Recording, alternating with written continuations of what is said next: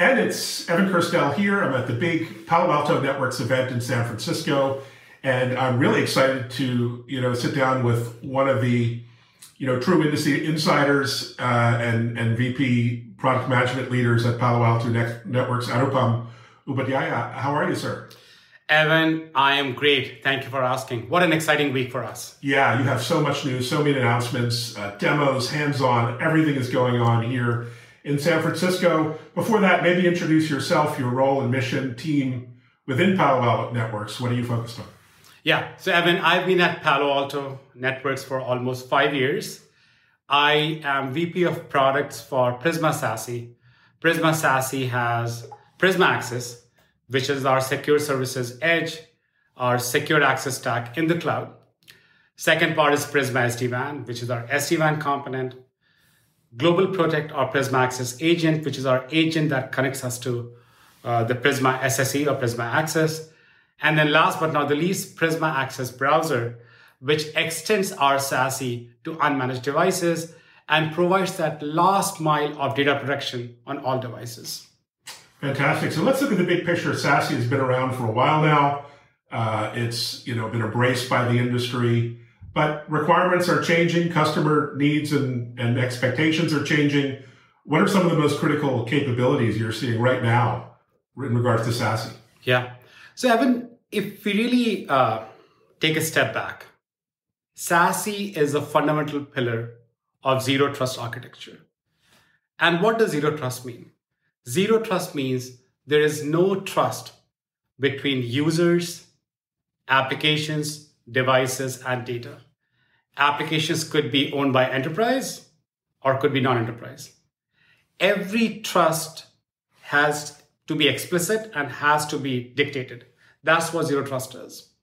And SASE is manifestation of zero trust in the cloud. If you think about SASE, it's cloud-delivered secure access. Our Prisma SASE runs on top of Google Cloud and AWS. And Evan, we recently announced that now it extends to Oracle Cloud as well. The multi-cloud presence allows us to build a highly resilient secure services edge architecture, which gives you 5 nines of high availability. And beyond that, the few new things that we're seeing, Evan, because that was your next question, we're definitely seeing an increased buzz around Prisma Access Browser because it extends security to unmanaged devices, provides last mile data protection, and more importantly, gives you full visibility into all traffic. There is some traffic, Evan, that is hard to decrypt. So it gives you full visibility to the entire stack. Then the second part that is exciting apart from Prisma Access Browser is our AI and large language powered data classification, which gives us unparalleled visibility to shadow data and provide the right data protection policies. Our extension of AI apps catalog to more than 2,000. That's available on our SASE platform, including Prisma Access Browser. And last but not the least, like I said, we also extended our cloud infrastructure to Oracle Cloud. So that's the most exciting part, Evan, as we think about SASE. So much news, really exciting. Let's talk about the secure browser. I mean, the browser has been the focus of our personal lives forever, but it's now really important to our professional lives for hybrid work, remote work, and work from anywhere in particular. Tell us what makes your approach to browsing secure and, the specific challenges it solves. Yeah, Evan.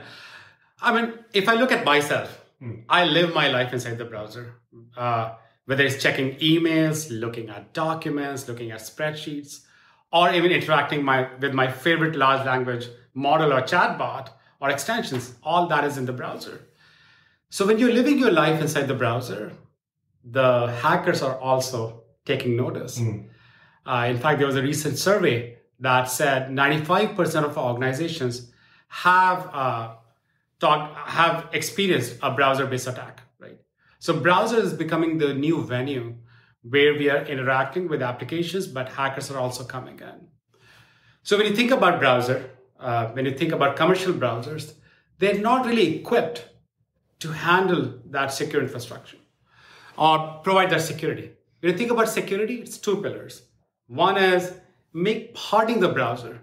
So the browser is protected. And the second is, as bad guys come in to implant malware or steal your data from the browser, the ability to protect against that as well.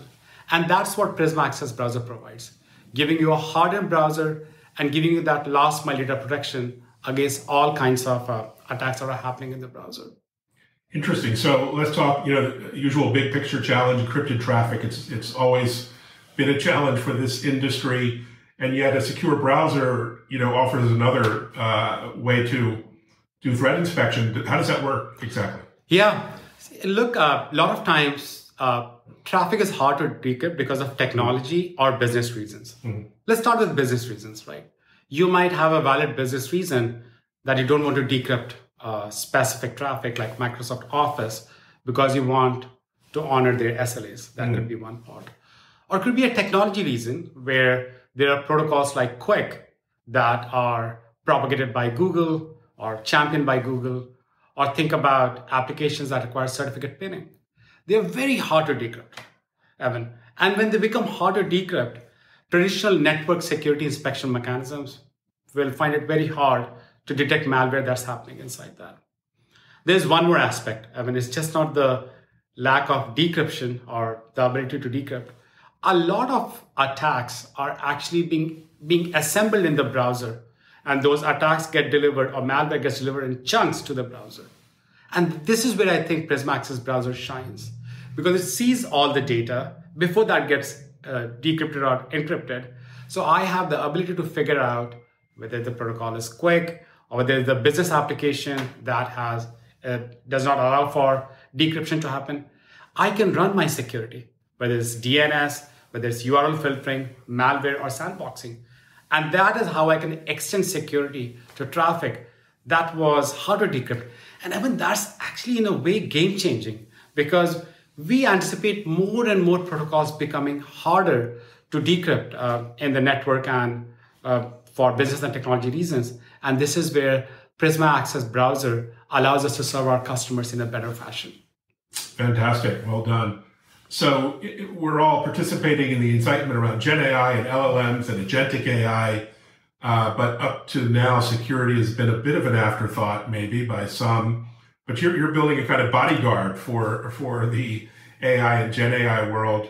Maybe describe your announcement around Prisma and some of the new capabilities you're rolling out. Yeah. So Prisma AIRS, or Prisma AIRS, is the new thing that we have announced. And look what's happening, Evan, is almost all of our customers are dealing with AI tools, right? Whether they develop applications or interaction with AI agents. And when that happens, you got to really first start with AI model scanning, making sure that you scan the model to make sure there are no vulnerabilities. That's the first part you want to do, that you have the right model with no vulnerabilities. So that's the first pillar that we introduce, AI model scanning. The second is AI posture management, making sure that the posture and the security around the posture for your entire ecosystem is not compromised. There are no over permissions in that entire AI ecosystem, because that can lead into security issues. Third thing, when you start thinking about this, is, okay, that's great. I got my model secured. I got my permission secured. Now, when you start thinking about attackers trying to create vulnerabilities or expose vulnerabilities, that is where red teaming comes in, where we can provide automated AI tools that can do penetration testing against your model to figure out where the weak cracks are or where the weak spots are. So you can go and patch those up so your model is secure. So now we are done with building. Now you deploy the model. Now there'll be runtime issues, right? There could be, how do you provide runtime security? So that becomes the fourth pillar, giving you runtime large language model security. And last but not the least, when you think about AI agents, giving them security, whether it's about identity impersonation or memory hijacks, you got to make sure your agent is secured as well. So Evan, really, 5 pillars, right? Agent, securing the agent. Second part is making sure that you have the right permissions. Third is making sure that you have the right AI red teaming tools. Fourth is the right runtime security. And last but not the least, securing your AI agent. Fantastic. Well, it's quite a foundation you've built. One of the challenges as we head into this next phase, I think, is balancing all of the innovation and opportunities with these new SaaS applications and Gen AI tools with legacy, technical debt, older networks, older, VDI, et cetera, et cetera, et cetera. How do you see navigating these two worlds of modern new innovations with the legacy that we're kind of tied to at the moment? Yeah.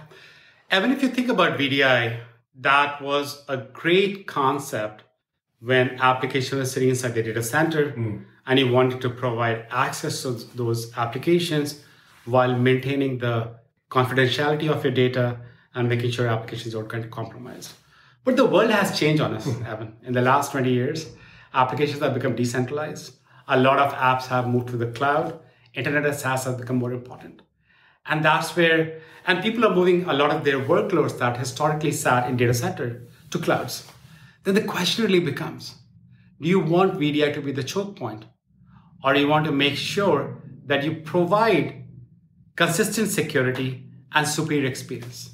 And that's the problem we wanted to tackle.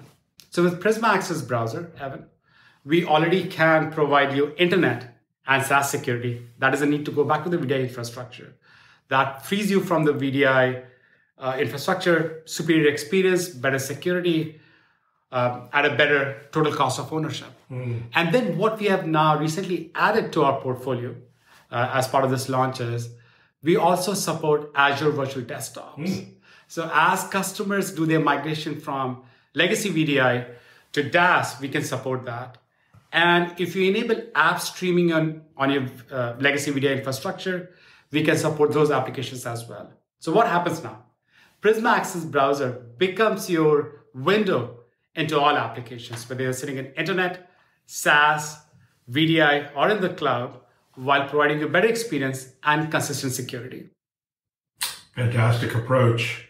So one thing I've seen, you have great demos here in San Francisco at your big event, and you're one of the few vendors that really looks at user experience, UI, UX, that whole world.